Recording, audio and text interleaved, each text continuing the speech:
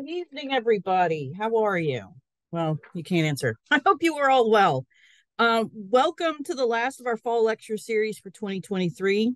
As usual, I am Carrie Soden, the Archaeological and Research Director of the National Museum of the Great Lakes. Thank you all for signing up and showing up. And please don't forget, you can always donate online at nmgl.org/donate. As I mentioned, tonight is the last of our fall lecture series. For those of you on Zoom, don't forget if you need closed captions, just turn them on with the control bar at the bottom of your screen. If you have any issues at all with the Zoom portion, please log out and log back in. That seems to fix most of the problems that users have. If anything were to happen to your feed tonight, please be aware we are taping this and hope to have it up on our YouTube channel by Monday morning. And when it is up, I will send out a link to all registered participants so that it can be shared around. We will have a Q&A period at the end of the program. Please put your questions into the Q&A sample on your screen. Tonight, we get to hear about a project I have been very excited about for the last few years. I fortunately even had the opportunity to help with the documentation of one of the crafts that we're going to hear about. Wisconsin's Dugout Canoe project began in 2018 with 18 known canoes, and I will leave it to the presenter to tell us how that has fared since 2018. These canoes, since 2018, have been fully documented by a team of scientists and archaeologists, including 3D renderings as well as offsets, and to help get a better understanding of the dugout canoe and what is the evolution of it. Included in this range of canoes that they've been studying is the Great Lakes Basin's oldest shipwreck, a canoe that's been found that's dated to almost 4,000, if not over 4,000 years old. So to talk about this tonight, I'm very pleased to have one of the principal investigators of the project, Dr. Sissel Schroeder. Sissel is a professor of archaeology in the anthropology department at UW-Madison. Her research intersects with the humanities, social sciences, and physical and biological sciences, and includes the investigation of ancient architecture, ecology, and the history of archaeology. She has received multiple awards and honors, including Society for American Archaeology Presidential Recognition Award in 2022 and the Chancellor's Distinguished Teaching Award. Among other appointments, she has served at the University of Wisconsin's Department of Anthropology Chair from 2016 to 2021 and Director of the College of Letters and Sciences Honors Program from 2012 to 2015. So needless to say, she's been busy. If you're in academia, to share those kinds of things, plus continue your own research is quite a feat. So Sissel, welcome, and I will turn the evening over to you. Thank you so much for that introduction, Carrie. I am going to start sharing my screen. Let's see.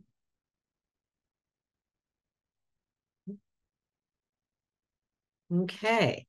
It's really a pleasure to be able to be here this evening virtually with you to talk about the Dugout Canoes. And I'm going to, let's see.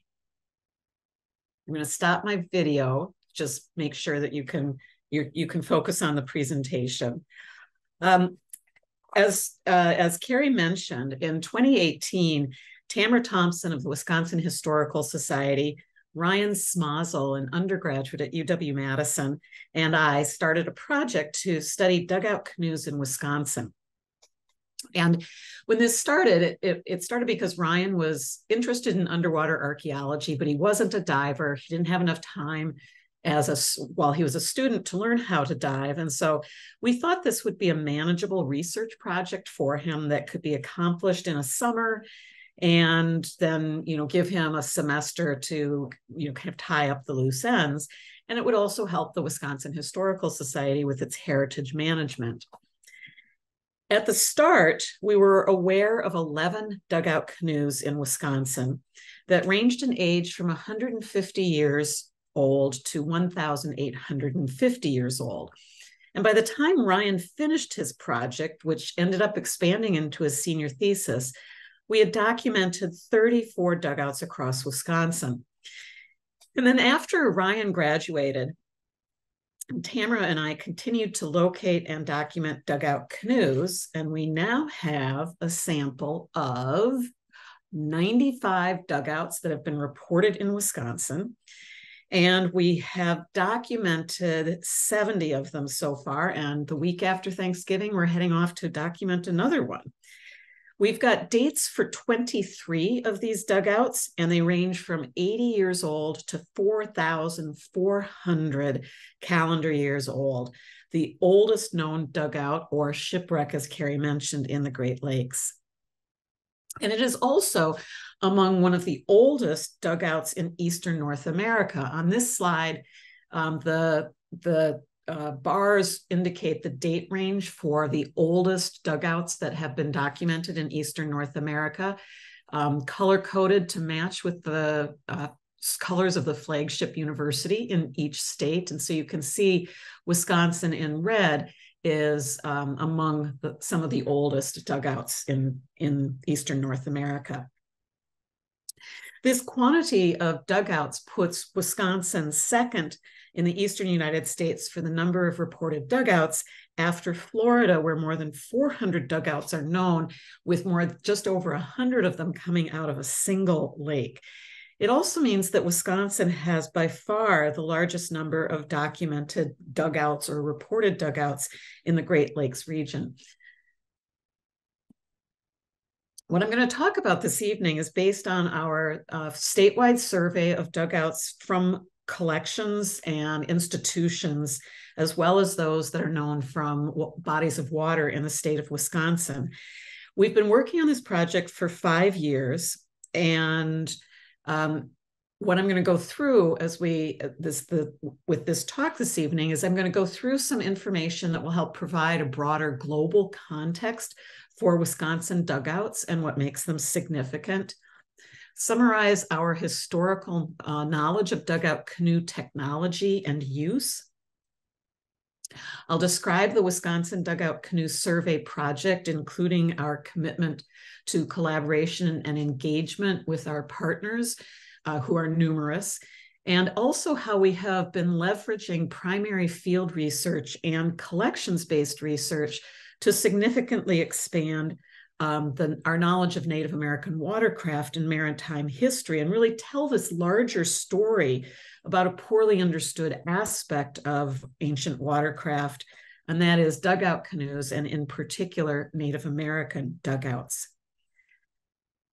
Dugouts have been found all over the world, any place where there is wood that is suitable for making dugouts. And the oldest securely dated dugouts in the world are shown here.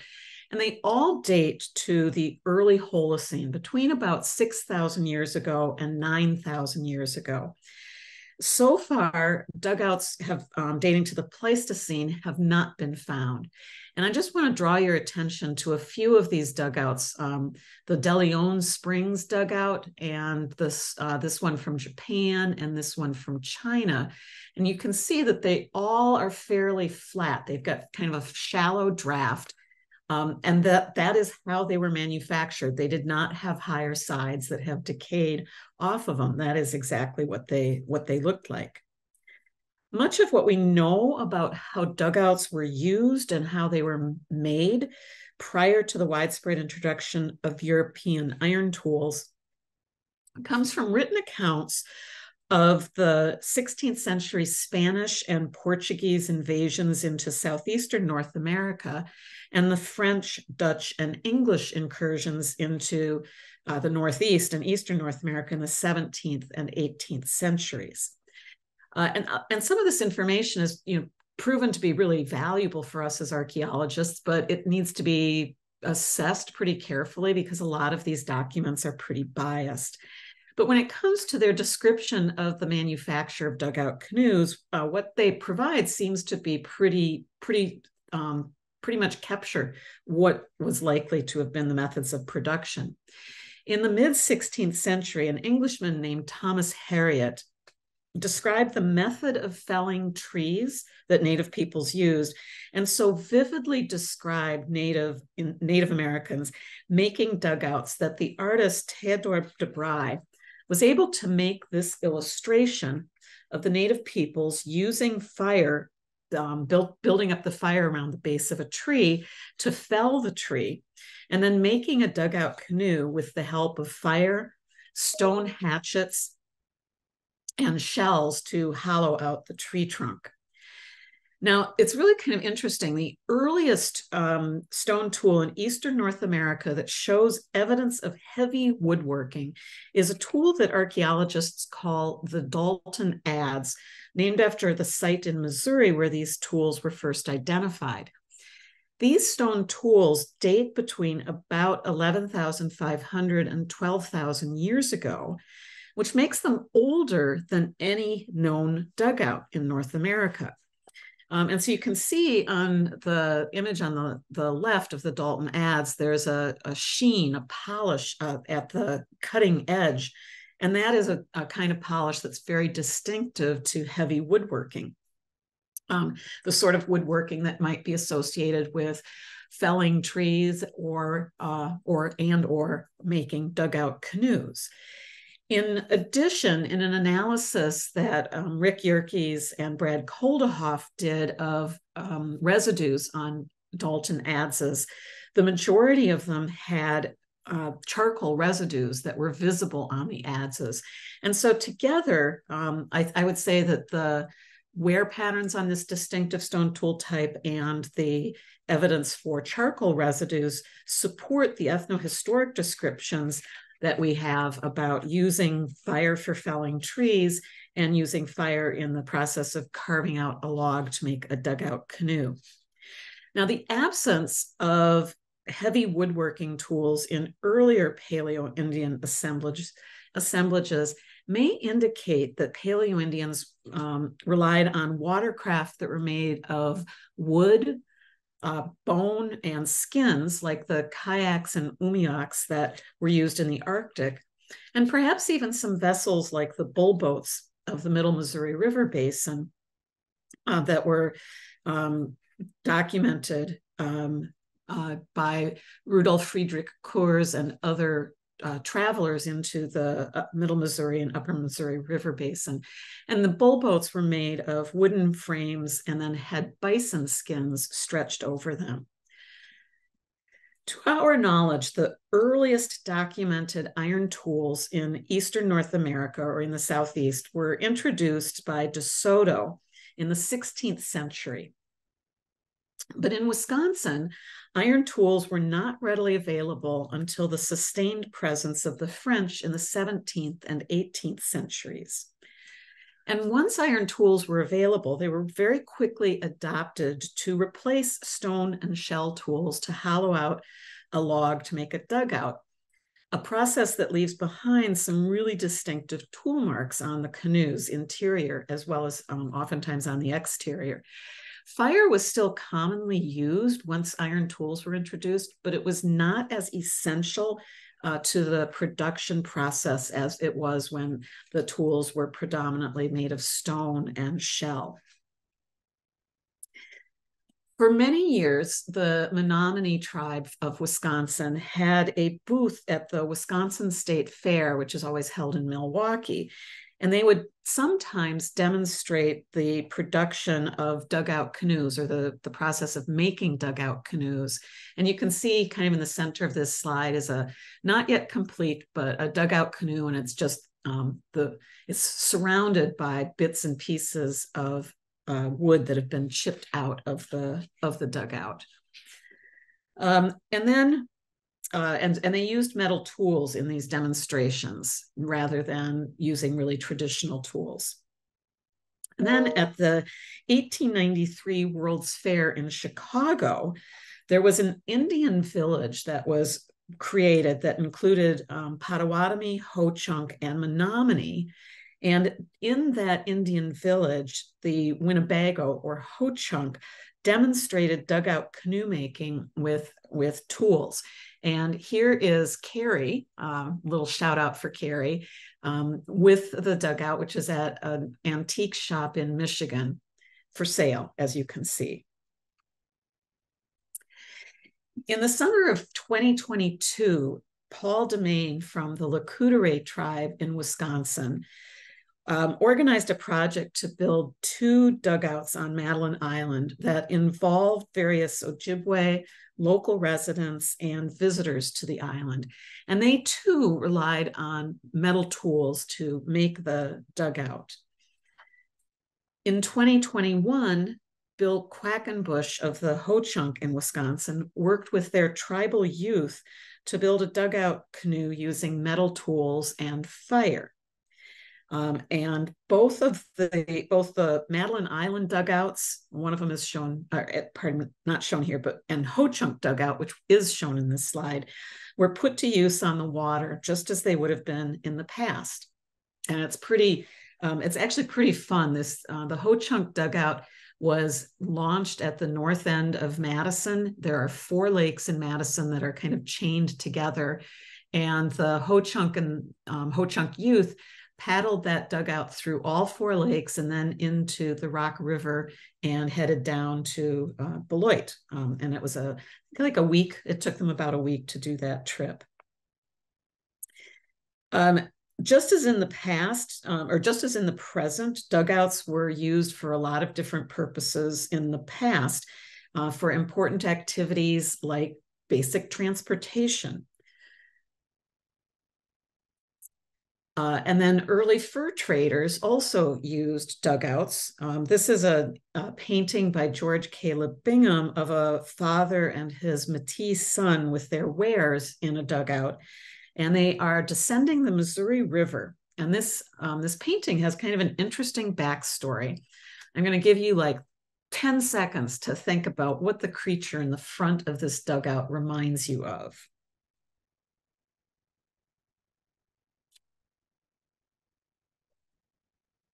To me, it looks like a cat, right? But it's actually a bear cub. And that is more readily discerned in a second later painting of the same scene that George Caleb Bingham did, and of basically the same scene. And here you can more easily visualize the bear cub that they have. Dugout canoes were also used for fishing and even whaling, which is certainly the most hazardous use of a dugout that we have come across. Dugouts were also used in recreation by adults as well as children. So there's a wide variety of different ways that dugouts were used by people. And we get a really nice sense of the great diversity of use through these artistic images. When we were working on this project, Tamara Thompson and I developed several research questions that we wanted to investigate through this study. One was, how does canoe wood type vary across space and through time? Were softwoods preferred, as has been documented across much of the world? Does wood type align with paleoecological records where those are available? How do the size, form, manufacturing methods, and other attributes of dugouts vary or are similar? And then we also had a number of goals that we set for ourselves as part of this project. And first was to basically identify dugouts, find them, locate them, and once we had them located, measure them and systematically document them. Also work on determining the ages of the dugouts using historic records or radiocarbon dates. Produce 3D models of the dugouts so that the images could be widely shared. Most institutions that have a dugout, or most collections that have a dugout in them, there's just one dugout. And there's a tendency for people to think, well, that's what dugouts look like. And through developing 3D models that people can interact with, more people can see the variation that we've been able to document among dugouts. We also have been partnering with Wisconsin tribes on this project in both field work and the documentation of dugouts. And we're trying to widely share the results of the study as well as the 3D models that we've been producing. So we've conducted primary field work in lakes and rivers around Wisconsin using whatever means of accessing the water that makes the most sense, whether we're dealing with open water, as is the case here, where in the upper left corner, Tammy and I are embarking on a survey of a river bottom adjacent to an archaeological site. Super mucky. We both ended up face planting. Tammy face planted at the beginning of our little trek in the river, and I face planted at the end. I also just want to draw your attention to the boat in the lower left corner, the Dawn Treader. This year is the 50th anniversary of the Dawn Treader. So it's been a very good boat. It's served Sea Grant as well as the Wisconsin Historical Society very well.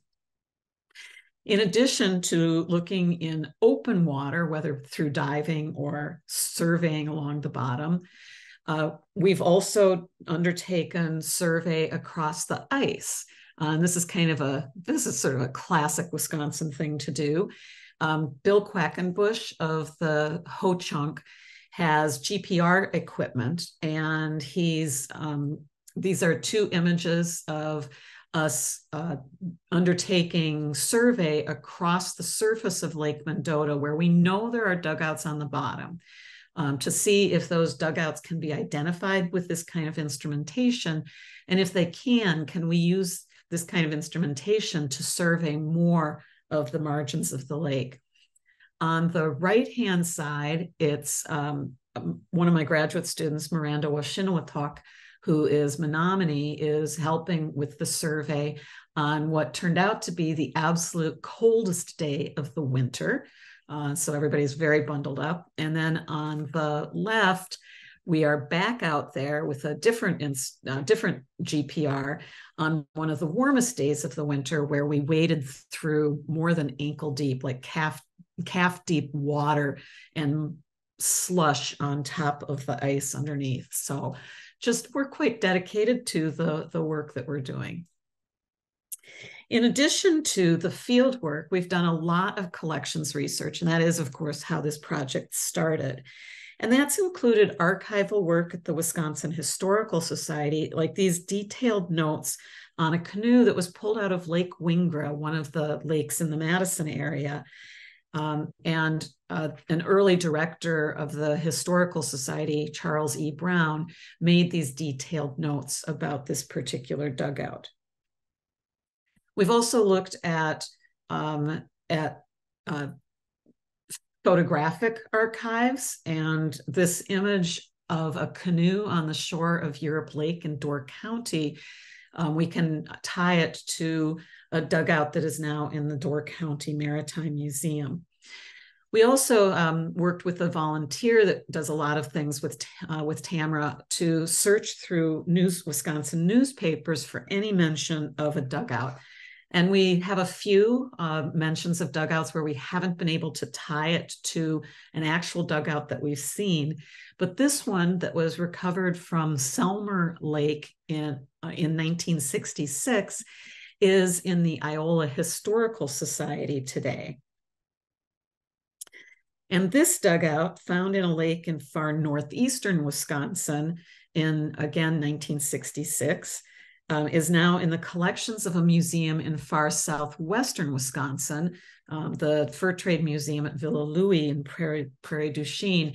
We have no idea how it got from far northeastern Wisconsin to far southwestern Wisconsin, but perhaps through some additional scientific research, we might be able to begin to figure that out.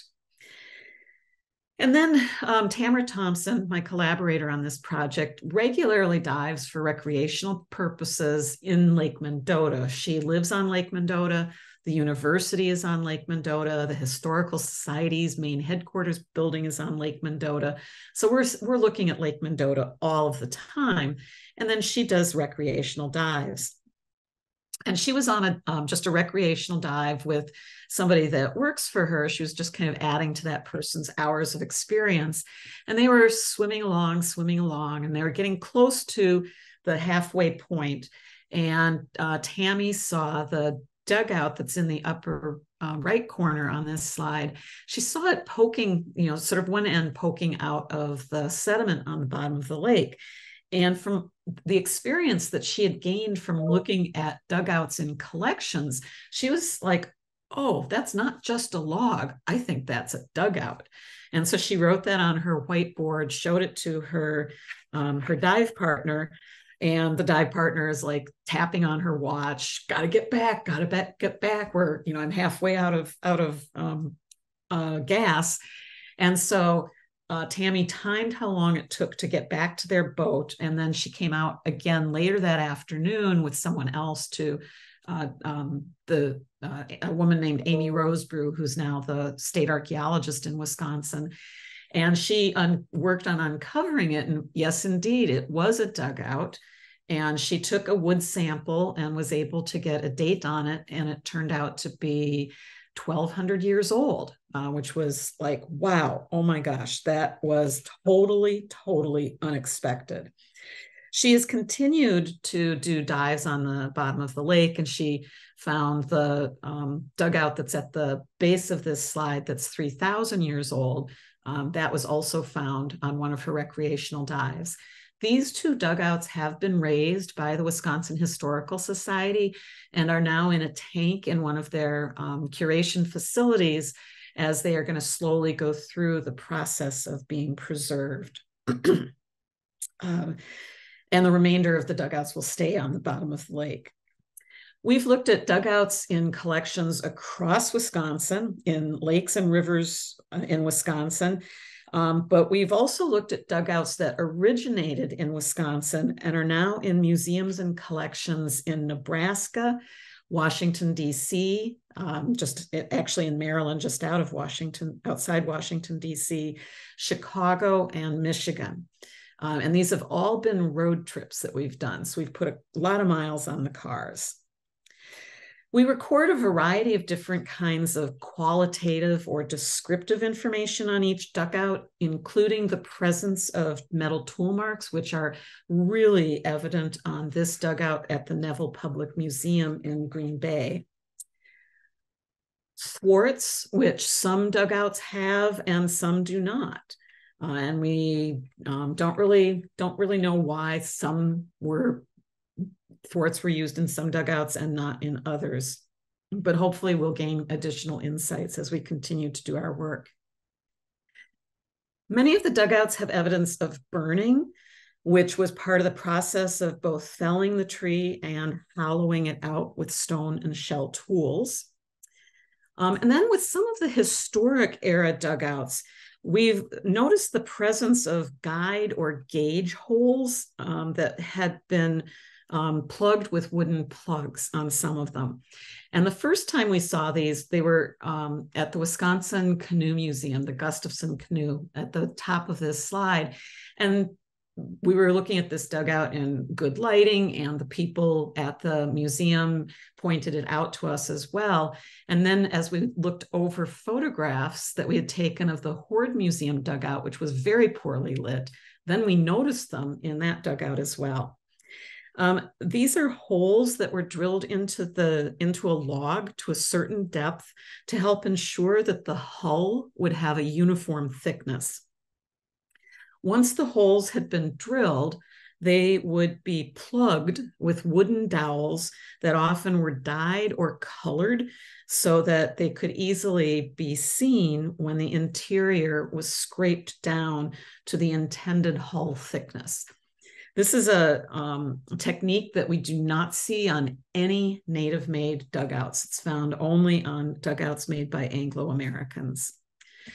Some of the dugouts have evidence of patching with pitch or some other kind of sticky substance like oakum, or some of our favorites are ones that have been patched with tin or brass. And the Muskego Historical Society dugout in the upper right-hand corner was patched with the bottom of a brass bucket, which is really kind of fun and interesting. About a half dozen of the dugouts have been painted. And some of them have layers of paint of different colors covering the exterior and the interior, as you see with this image of the Gustafson canoe. And some may even have designs painted on them. So there's different colors of paint on the gunnel of this dugout, or just below the gunnel of this dugout. And it's pretty worn. It's difficult to see, but some of the paint is gold, some is red. There's some that's a dark gray, and the white that is really, really probably most apparent. And it's possible that the design painted on this dugout at the Chippewa Valley Museum may have resembled the image or the paint job on this birch bark canoe. We also have two historic era dugouts that have designs that were painted on the bow, one at the Menominee Logging Museum, and then a dugout that had belonged to Chief Ackley of Mole Lake, the Mole Lake Ojibwe or Chippewa group that is now at the Camp 5 Logging Museum in northern Wisconsin. We've got a few dugouts that have a single hole in the floor or the bow of the dugout that typically doesn't go all the way through. The Douglas County Historical Society dugout on the lower right-hand side in this image, the hole did not originally go through the dugout all the way. It was punched all the rest of the way out to probably hang the dugout, we think. Sorry about that. Some of our working hypotheses about what these holes represent are perhaps a mast step for a sail, as seen in this replica dugout canoe that it's a replica of one that Lewis and Clark used on their return trip from the Northwest. Or possibly to secure a blanket to the bottom of the dugout that was then held up by a person to use as a sail to help speed up the movement of the boat through the water. Or it may have held a flag or some other one, like this Ho-Chunk flag that we see in this slide here. In this slide, we've got an image of the use of fire for night fishing, and it's in the center of the dugout. Doesn't really make the most sense to put a fire in the middle of your dugout. It's more likely that it would have been, the fire would have been on a pole that hung over the bow of the dugout. So we think this was, some sort of artistic license, but that using a place to support a pole for fire may be another possible reason for these holes that we see in the dugout. There are a number of dugouts that have horizontal holes through the bow and sometimes also the stern. And these may have been used with a rope to secure the canoes to something that was on land or near land. They might have served to trim a sail if the canoe had a sail. When they're found on both the stern and bow ends of a dugout, they might have been used to daisy chain dugouts to keep them together in fog, or if they were being used to transport a lot of goods. Or it's possible, as we learned from Larry Hedin of the Miami, the holes may have been used to accommodate sticks that could then be used to lift the dugout and portage it. These are heavy. They're not as heavy as you might think, but they are heavy boats, and this would certainly make portaging them much easier. The holes could have also served to hold a rope used to drag the canoe, as seen in this sketch of an Otto dugout canoe by Rudolf Friedrich Kurz. We rarely find artifacts in association with the dugouts. We've looked at a lot of them, and there are a couple that were reportedly found with fur trade artifacts. But this 1,200-year-old dugout from Lake Mendota is a rare exception to this lack of associated artifacts. There are 5 rocks in the dugout. And at first, I think we thought, well, they just ended up there, but the bottom of Lake Mendota is not very rocky, certainly not with rocks of this size. Once they were recovered and brought up to the surface of the lake, Amy Rosebrew, who's now the state archaeologist for Wisconsin, noticed that the rocks all had a little bit of notching on opposite sides, and they were roughly the same size and all were the same weight. And so we've concluded that these were net weights. They were found clustered together. At the time that this boat ended up in the bottom of the lake, there probably was a net that was attached to those weights, and that has long since decayed away. We're starting to reach a sample size where we're seeing similarities among some dugouts, and this might help us to identify shared practices. Here are a number of dugouts with a very particular bow style, and they are associated with the Menominee and the Ho-Chunk, or we aren't really sure what tribe they might be associated with. All of them date to the 19th century. Most were manufactured in kind of the early to mid 19th century, early to mid 1800s. And so this is something that we're going to sort of delve into a little bit more deeply. We know that a similar style was used by Dakota and some tribes in Minnesota and Iowa, also dating to the early to mid 1800s. In addition to all of the qualitative and descriptive information we've recorded, we've also been recording quantitative data, measurements, as well as categorical information for each dugout. Each dugout is measured using traditional maritime baseline survey methods to record the length of the dugout, its width, the depth of hold, and the dugout is sketched to scale on graph paper along with descriptive notes and pointing out any sort of interesting features that we might have seen on the dugout.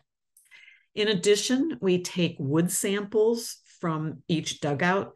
Those wood samples are, we take them to the Forest Products Laboratory in Madison and have the wood type identified. We'll also send the samples in to get radiocarbon dates.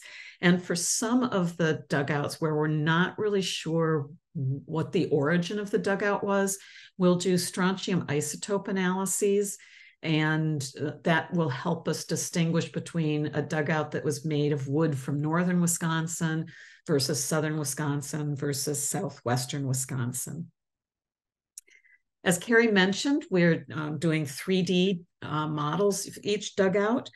One of the approaches that we take involves using a GoPro to take about 300 or so time-lapse photographs. And then these are input into a program called Metashape Pro. This is a photogrammetry program. And the photogrammetry technology really improved significantly since we started the project in 2018. At that time, we had to run these models overnight. And so if Ryan was at an institution and he took a bunch of photographs of a dugout, he would come back to Madison and then set the models up to run. And if they didn't work out, he didn't know it until he was back in Madison. So this has been, the fact that we can process these in an hour or less has been a significant improvement. Another really interesting and significant technological advancement came with the release of the iPhone 12 Pro and subsequent Pro models, as well as the iPad Pro. Apple embedded a LiDAR sensor in these devices, and that turns them into handheld scanners. You do need to use a special app. We use an app called Scaniverse. It's a free app that you can download from the App Store. And we use this to scan the dugout and create a 3D model.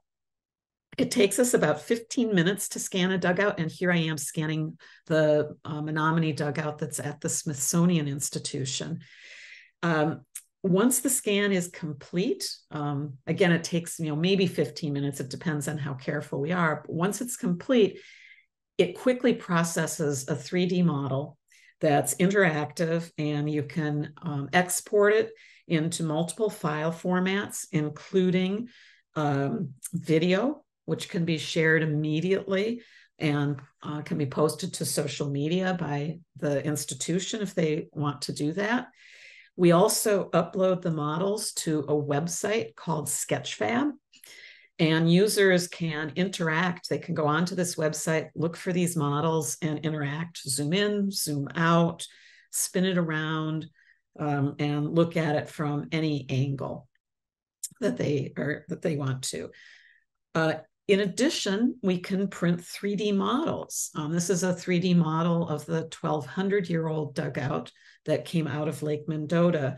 And these can be used in educational programming, which has been really, kind of a lot of fun. And in fact, Jordan, one of our team members, has uploaded some of the 3D models of dugouts into a virtual reality headset, which offers another way for people to experience the dugouts. You can just feel like you're really close to it, walk around it, look at it from multiple angles.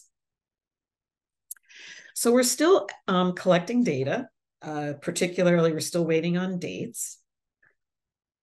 But we do have some preliminary results that I can share with you related to the size of dugouts, the type of wood out of which they were made, and what we know about age at this point. Based on the dugouts we do have dates for. Dugout canoe width averages about 53 centimeters. They're fairly narrow. These dugouts are pretty narrow. Most range between about 35 and 65 centimeters. And in a study of dugouts in the southeastern United States that was completed in the 1990s, it was determined that the dugouts in the southeast averaged 51 centimeters in width. So what we're seeing is pretty consistent with the width information that was found in another part of Eastern North America. The intact dugouts in our study range from 2.26 meters to just over 11 meters in length. And you can see that one that's just over 11 meters is sort of an outlier for our sample. They average about 4.3 meters, and most fall between 3 and 5 meters in length. The shortest dugout in our sample is the Lake Mendota number 3, which dates to 2,000 years ago and is 2.26 meters in length. The longest dugout in our sample is about 150 years old and was reportedly used by a trapper named Davidson to transport supplies from Chippewa Falls northward. And so there's a really great range in the length of the dugouts. It's similar data also are found in the southeast, where they tend to also have a pretty broad range in terms of the length. Now, in the 17th century, Marquette and Joliet traveled the waterways of Eastern North America. And this is a map of their journey and where they thought they were. And the map shows a Peoria village at the confluence of the Des Moines and Mississippi rivers. And there's a notation next to that Peoria village in French about the size. It describes the size of the community.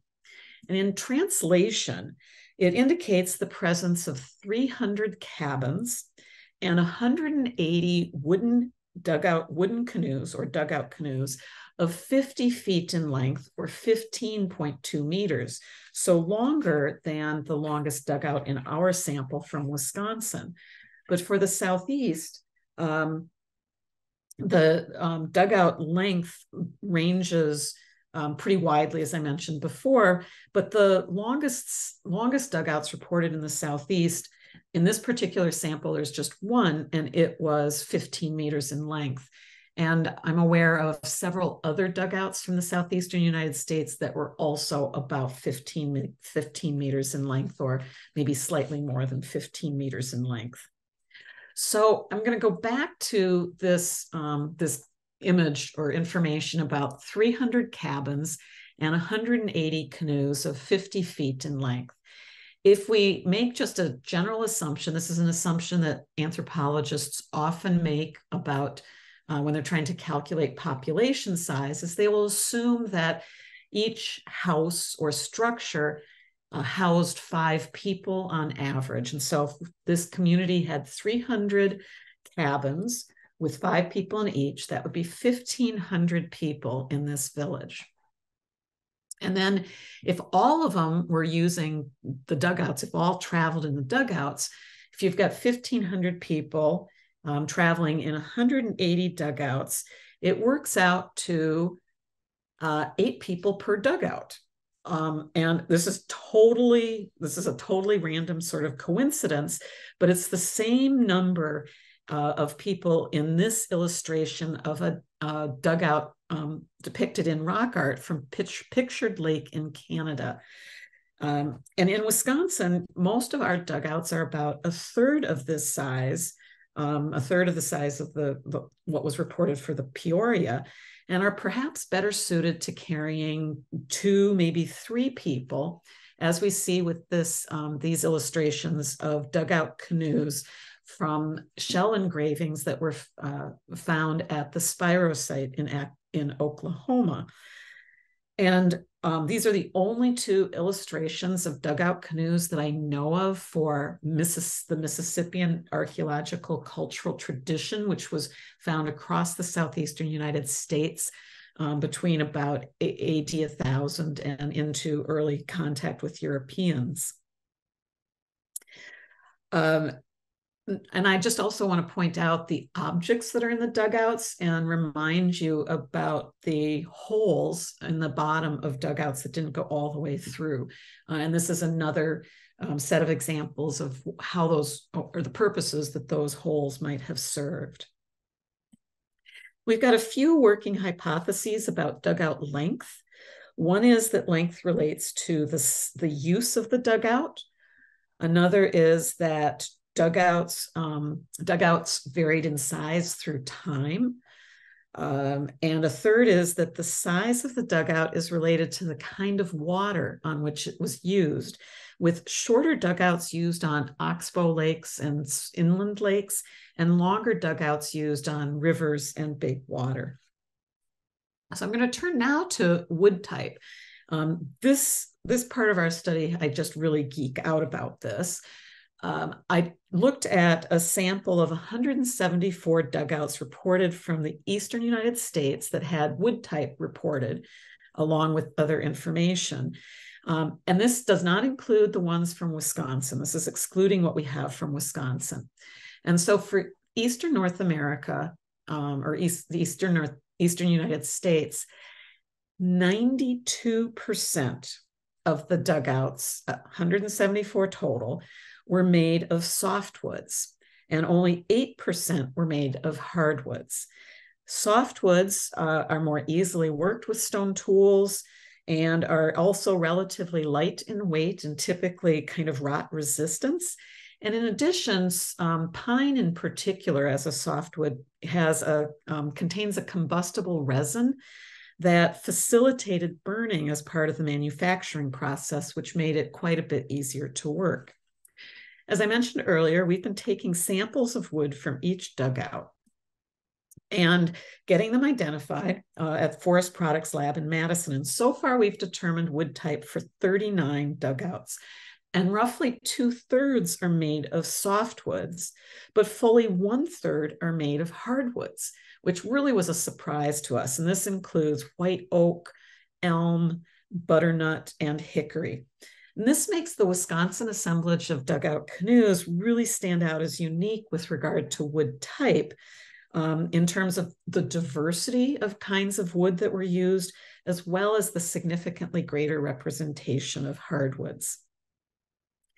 When we plot the locations of dugouts based on the wood type on a map of the 19th century public land survey data on witness trees, which gives us kind of a proxy for what the vegetation particularly trees, looked like across the state, we see that there's a correlation between wood type and local forest ecology, with most of the white pine shown in white as white dots on the map coming from the northern part of the state, some from the eastern part of the state where the sandy soils support pine, and all of the white oak and most of the hardwood dugouts come from the southern part of the state that was characterized by oak forests and oak savannas at the time of the preset or the public land survey.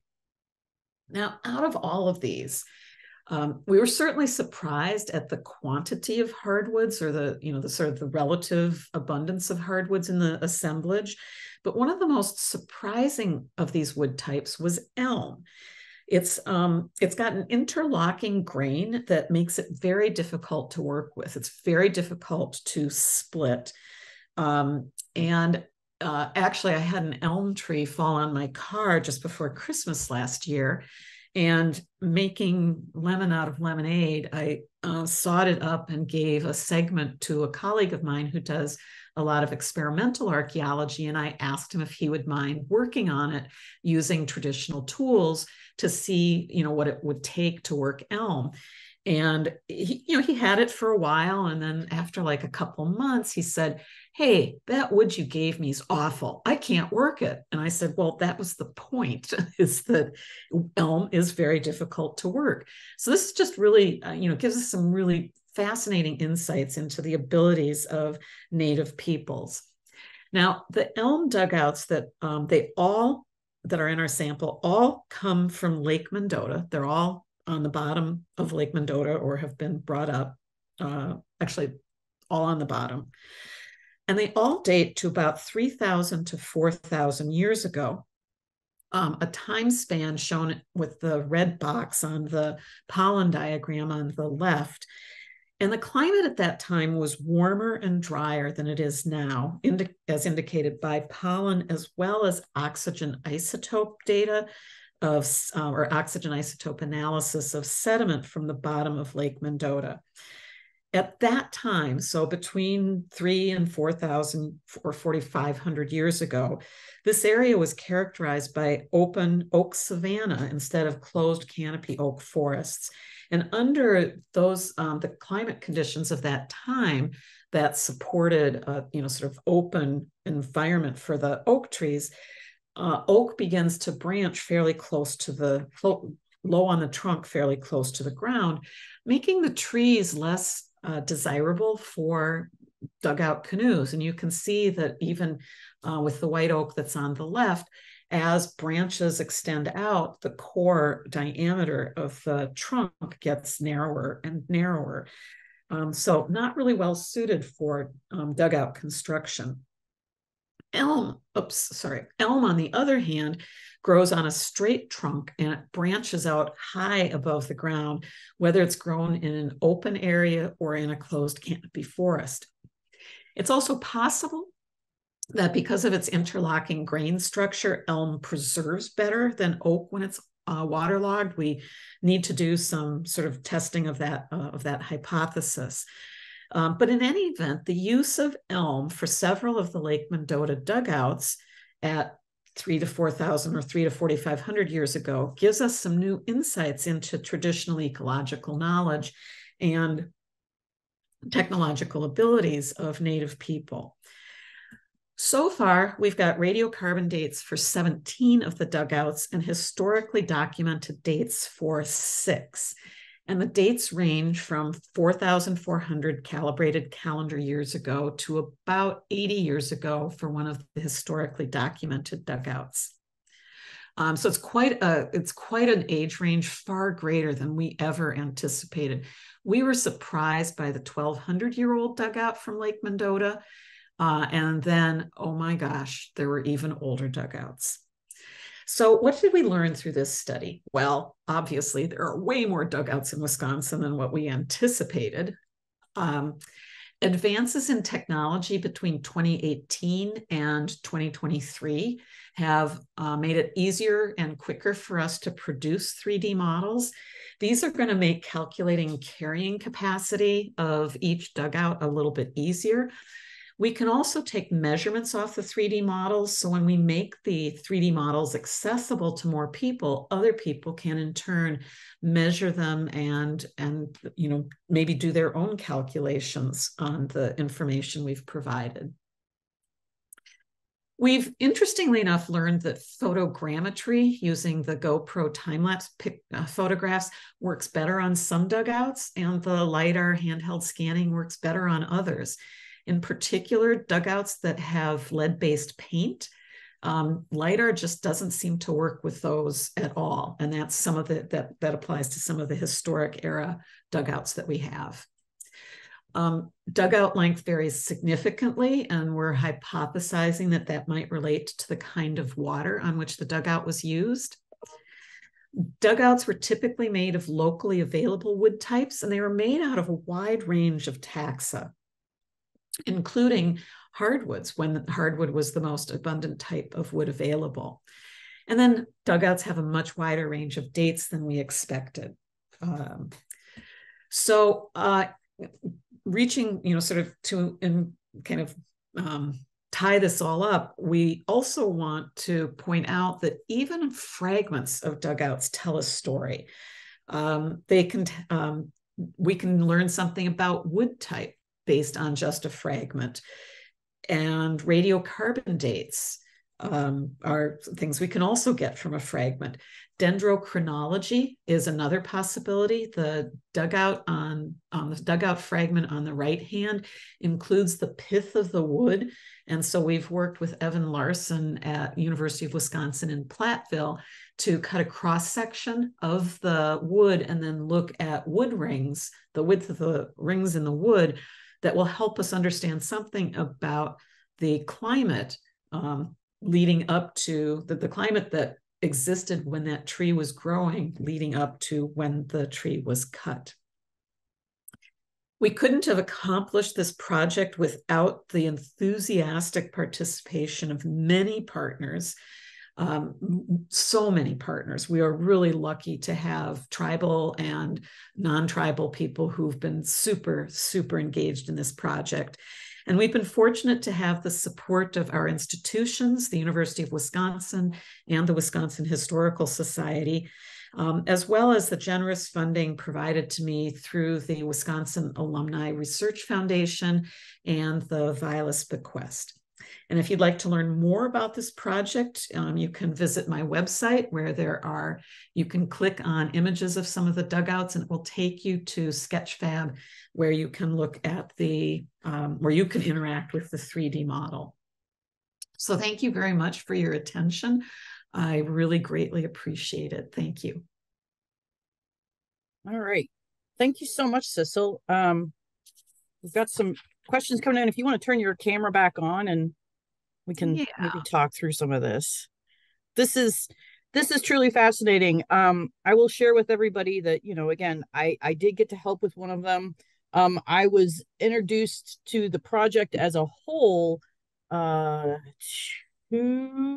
year and a half ago when I moderated a panel on dugout canoes across the Great Lakes, not really knowing much about them, and took a lot from Sissel. I want to start with, because I meant to mention this before, but Sissel brought up a lot here that I kind of wanted to point out. Some point earlier this year, I was approached by one of the board members for the Toledo History Museum, telling me that they had a dugout in their in their collection and were we interested in maybe doing something with it. So first of all, I said yes immediately. So it is on loan to us currently for the month of November, sitting out in our vestibule there. For those of you at the watch party tonight, be sure to take a look at it. One of the things I am planning to do with this is a full documentation, like what Sissel has shown us tonight with using her techniques. I don't have the GoPro, but I do have a good enough phone that I can do the LiDAR with it. So I'm excited about that. One of the few things, and again, this is just because we talked about it, that I did notice on our canoe, the Toledo History Museum canoe, is that it does have a through hole in both the bow, like on a crossway, both the bow and the stern area. So there's a connection there to some of what they're finding in Wisconsin, which when you talked about that, I got a little excited. So okay, we've got a couple of questions coming in here. This is, and again, this might be based on some of your wood data. How is there any way to know how long a typical dugout canoe would have been in service? No, it's a great question. It is they would have lasted a lot longer than a birch bark canoe. One of the things that was done to help sustain them over multiple years was in the winter, they would be sunk into a lake so that they would stay wet and not be exposed to changing temperatures that might have led to freezing, thawing, and the fracturing of the wood. But we don't have a really good idea of how long they might have lasted. Okay. And I find that to be, I wasn't sure if I was, because your co-PI is a personal friend of mine, I wasn't sure how much I could ask in terms of what I do know. But you mentioned it. There are quite a number of canoes that have been found on the bottom of Lake Mendota. I happen to know that they're all kind of in a similar area. Do you want to kind of speak to some of the theories that you guys are working on with that at all?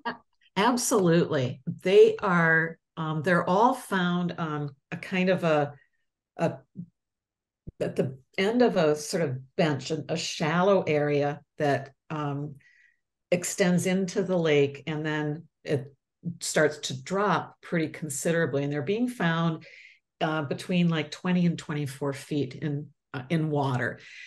And the water levels today in Lake Mendota are controlled by dams, so they're higher than they would have been in the past. And what we think is that this kind of shallow bench that's underwater today, at the time that these dugouts were in use, was probably exposed. It was land, and there may have been a village on that land. And then in the winter, they were leaving they're putting the dugouts underwater on this slope. And some of them they did not return to recover. And we're looking at the dugouts span more than 3,000 years. To this point, we haven't dated all of them yet. We still have a few more dates to get on some of the Lake Mendota ones. But it's, over 3,000 years, every decade, every 100 years, or every 500 years, every 50 years, you forget about a dugout, or the person or family to whom the dugout belonged or that used it, maybe they don't return to the community, and so the dugout just stays in the water. As you guys have been finding that, I find that interesting because it is something that we see on the Great Lakes, especially with warships. That's kind of what happened at the end of the War of 1812 with Perry's fleet. They sunk it on purpose as a way to sort of preserve them. There's a fairly famous shipwreck in Lake George known as the Radeau, which is the floating tortoise, that again, they had sunk on purpose, and they actually sunk it a little too deep. That's why they didn't go back to get it. But the fact that, people have been realizing and that you can preserve this over time by keeping it wet and cold seems odd, but at the same time, like, it works. So it's just, I think it's excellent that, that we realize that this is something that's been done for a while. I've got a question here. What do you know about the paddles that may have been used with these old canoes? Have you ever really found paddles with them? So we have one dugout that is it's a historic era dugout that has a paddle with it that looks a lot like a contemporary paddle, but it's just the paddle part is just a little bit narrower. The rock art image and the shell art, the shell engraving, those show paddles as well, and they sort of have long handles and then smaller paddle blades. those are really the only kind of hints that we have about what paddles would have looked like. From some of the Anglo-American artistic renderings of dugouts in use, we know that they sometimes were poled rather than paddled. That somebody would stand at the stern and would use a pole to have the dugout move through shallow water. Okay. I like that. That makes sense. Which, as you're talking about moving through shallow water, sort of leads me to a question that I've been thinking about as we've talked about this. Most of these that you're looking at in Wisconsin are coming from your inland lakes. Mm-hmm. Are there any, what's the word I'm looking for? Are there any examples that were maybe used on the Great Lakes? Or was this something that was really a inland lake thing? That is such a fantastic question. We don't know. We think that most of them in our sample were used on inland lakes. It's possible that there are some that are in the Great Lakes, in Lake Michigan or Lake Superior, and they just haven't been found or recognized. As sort of an analogy, there are dugouts that were used in the Gulf of Mexico and along the southeastern coast in the Atlantic. And those dugouts are longer than the dugouts that were used in the interior in the Southeast. So we know that dugouts in the Southeast were being used on pretty big water. We think that they probably were used in the Great Lakes, but none have been found. The rock art from the Canadian Shield, that it's a very rare depiction of a dugout canoe, what they think is a dugout, because most rock art depicts birch bark canoes, and they are sort of a sideways C is how they are depicted, and that long image with just a little bit of upturning at the ends it's really distinctively different. And that might be a hint about the big dugouts being used on a big lake in like Lake Superior. Right. And I was going to kind of ask about that, maybe with that 11 meters long canoe. And I know that was a historical one. I don't know if I'm trying to remember. I don't think you said, but was there a possibility that was used maybe on Lake Superior or Lake Michigan? It could have been. It's a small portion of its history of use is documented. No, I understand. By this guy named Davidson. Yeah, because it was it was used by a fur trader, and fur traders, they weren't just making their way, or it was up and down rivers. They were on the Great Lakes, Lake Superior in particular. So it's very, very possible that was also used on Lake Superior. Okay, excellent. Okay, we got the questions are coming in fast and furious, and a couple of comments. Martin mentioned this is what we were just talking about. One possibility for the dugouts with both stern and bow holes could have been using ropes to line the dugouts through rapids and shallow waters without needing to fully unload the craft. Lining uses the current to aid in maneuvering through channels and around obstructions, and especially effective in moving up a stream. Mm-hmm. So it's, not just maybe carrying it across, but using a slew of them and using a technology as a way to kind of make sure they stick together and use the water to their best advantage. Am I sort of getting that right? Yeah, that's great. Okay. That's a really great idea. I'm a little excited here because I always like to know how far afield our projects are going. I have a question here from a student at Texas A&M. So we've got people logged in all the way from Texas. Kim wants to know, does the presence of possible net weights on the one canoe affect your interpretation of what happened to the canoe at all? Would they have sunk the canoes for the winter with their nets still inside? Probably not. And that may be, that dugout happens to have a hole in it as well as in the bottom. And so it may have been something that was kind of catastrophically lost as they were coming in towards shore. It's not in the exact same area as all of the rest of the Lake Mendota canoes are. It's about 1,000 feet away. It's at the same depth, though. Okay. So that's, again, there's so many questions here too, because we just don't know. And I that's part of what I think is so interesting about your research. Here's something else interesting from Laurel. Do you know, or do we know, based on what we know historically, but then also with some of the imaging, the paddlers always sit or stand when paddling?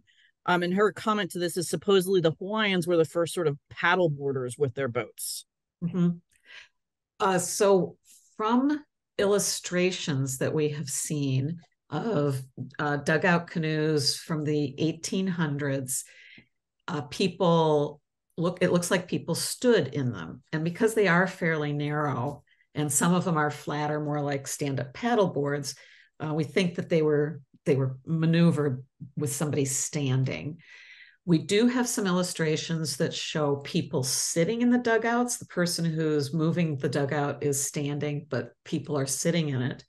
And then the two shell engravings, those individuals are sitting or kneeling. It's hard to tell because we don't see the lower body, but they're sitting or kneeling. So I think it may have depended upon the kind of water that somebody was in, whether they were paddling or poling the dugout, that they would stand, kneel, or sit. Okay. And now we're moving from some of the research to a museum side question, and I can help a little bit with this. Once a canoe is restored and displayed, does it require special chemical coating to be maintained? So just to when a dugout or any wooden object is saturated with water, the cellular structure of the wood is going to collapse once that water is removed. And so we've been keeping the Lake Mendota dugouts in a water tank with a biodeterrent. And I don't know if it's already started or it will start soon. We'll be gradually adding PEG, polyethylene glycol, to the water to slowly replace the water in the cellular structure of the wood. And then that process may take 3 years. And then the dugouts will be removed from the PEG, shipped to Texas A&M, interestingly enough, to be put into their freeze dryers, because they have freeze dryers of a suitable size to do this. And then that will pull out the last remaining water. And then the dugouts will be brought back and curated, or one of them will be put on exhibit at the new History Center that's being developed here in Madison. We have looked at dugouts that have been treated with PEG in some of the dugouts that we've looked at, and they've been overly saturated with the PEG. And so the wax then starts to slowly over time kind of drip out of the wood. And so that requires some cleaning and some maintenance to kind of replace what drips out. But once they're treated with PEG, they should be pretty able to withstand being on exhibit for many years. And then what about the historic ones, the ones that haven't been water inundated? So some of them are in really good condition and some of them are not. It depends to some extent on whether they were left outside and exposed. I think what we've noticed is that if they are wrapped in a plastic tarping or something that doesn't breathe, that's not good. So Yep. You don't want to, you want to put them in maybe archival paper that does allow the dugouts to breathe, and that keeps the dust off. I'd say almost every dugout we've looked at, we've had to vacuum because it was covered with dust. It hadn't been covered up. We've looked at one that was wrapped tightly in plastic, and that one had decayed and deteriorated significantly more than it would have had it not been wrapped. Okay. This is a museum question for me. With all this work that you guys are doing, obviously you're bringing a lot of knowledge and awareness to the fact that Wisconsin has all of these dugouts. Are you seeing some positive feedback from some of these organizations that are hosting them. So like, I know that Door County Maritime Museum, I believe, has 3 of them. And from some of your guys's, they were able to leverage some grant money to help fund some conservation for that. I mean, are you seeing that around the rest of the state as well? We're seeing that in some places. People are getting more enthusiastic and engaged with the dugouts. We've had a couple of dugouts that were lost. We had called multiple times. They were supposed to be at this location. They couldn't, they just couldn't find them. They didn't have paper records that they were there, or they had ambiguous paper records.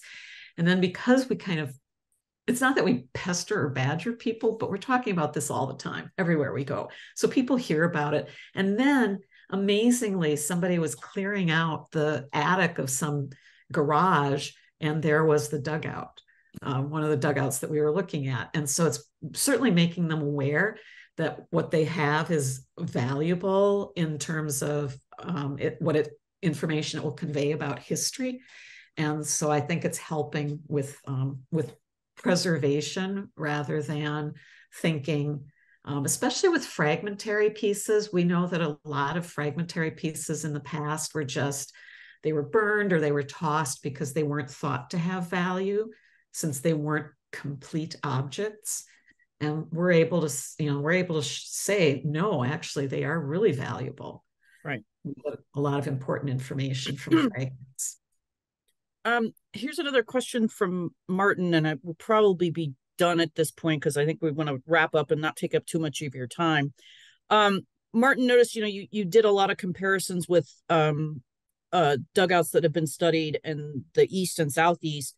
How do the Wisconsin dugouts at all compare to those that have been found on other continents and used in other cultures? So in terms of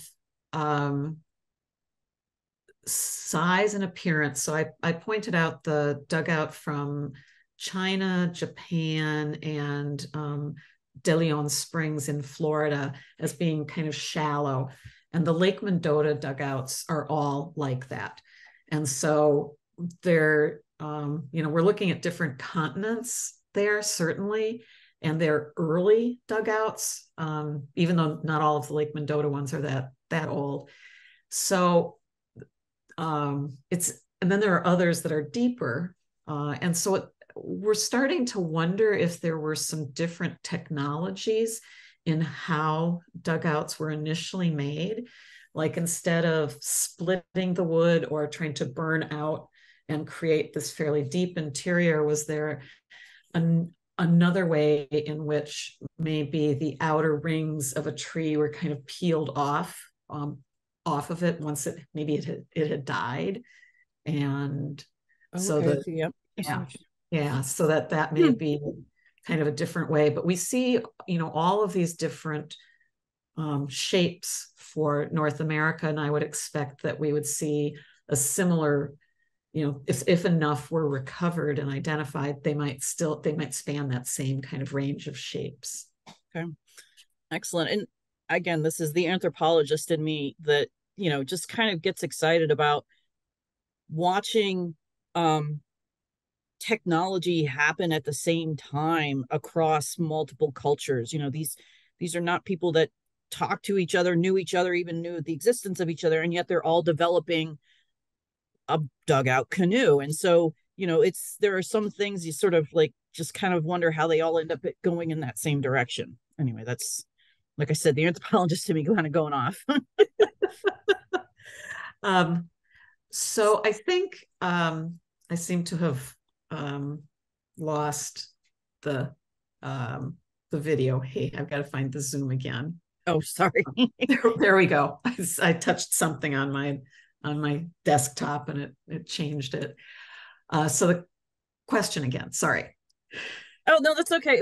I was just sort of commenting on the fact that, multiple cultures across multiple continents are all developing a similar style of vessel, kind of at the same time.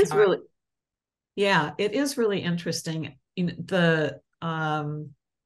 all kind of at the same time. It all so far seems to be an early Holocene development, yet we know that people had watercraft before that time, because of so Australia was people, 40,000 years ago, at a time when there were no land connections. It's thought that maybe wooden rafts were made for that, to traverse that open water. The peopling of the Americas, we now have an understanding that watercraft are implicated in the peopling of the Americas. It wasn't just people walking across a land bridge. Those watercraft have not survived, but people were coming from a more Arctic kind of climate. And so they probably were using skin and bone or skin and wood watercraft rather than fully wooden watercraft like dugouts. And so in places where I think that the idea of watercraft probably predates the making of dugouts, and that it was a progression in terms of people's use of the resources, wooden resources that were available to them.